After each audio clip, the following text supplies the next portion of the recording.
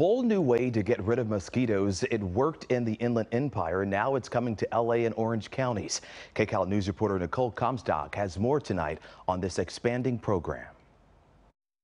We've had a lot of late season rain this year, and that means we could be in for a bad mosquito season as well. But for all of you out there who dread the arrival of those ankle biters, there may soon be less of them. Releasing more mosquitoes into a mosquito-infested neighborhood. It might seem counterproductive, but it's apparently reducing the mosquito population in the Inland Empire because these young male mosquitoes are sterilized in this machine before they fly away looking for ladies. It's like using your microwave.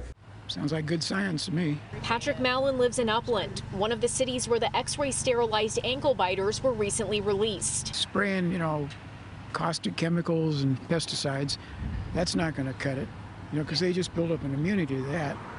But they don't have any offspring, and you don't have to worry about getting rid of them. West Valley Mosquito and Vector Control is the first district in California to incorporate the technique into its mosquito management plan.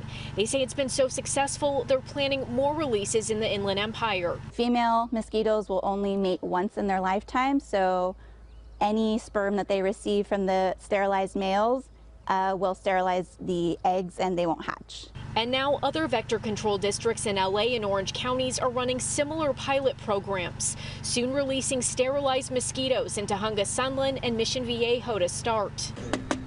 It's touted as an environmentally friendly way to reduce mosquitoes and prevent the spread of disease. But Mallon says he just turns over pots after it rains to get rid of standing water in his garden, and he doesn't end up with mosquito bites. No, because I've learned to keep covered. And if you live in one of the neighborhoods where these mosquitoes are being released, you should be seeing more of them at first, but we're told many of those will be the males, and apparently those ones don't bite. Reporting in Upland, I'm Nicole Comstock, KCAL News.